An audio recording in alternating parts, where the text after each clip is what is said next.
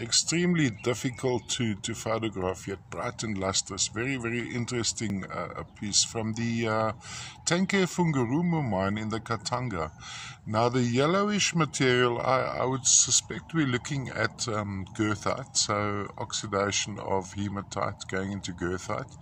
Then also on some sections we find heterogenite, little black waxy botroids of heterogenite.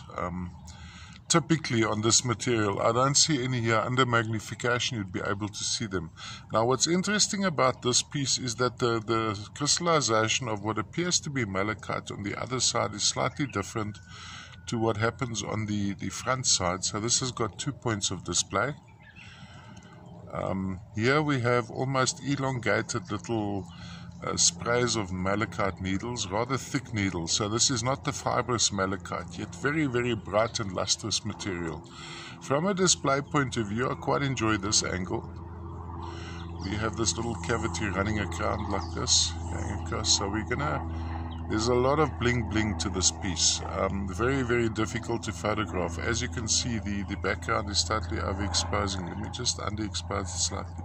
That's maybe more accurate to the actual color. A rich dark green with these almost plates of the goethite running through the malachite sections.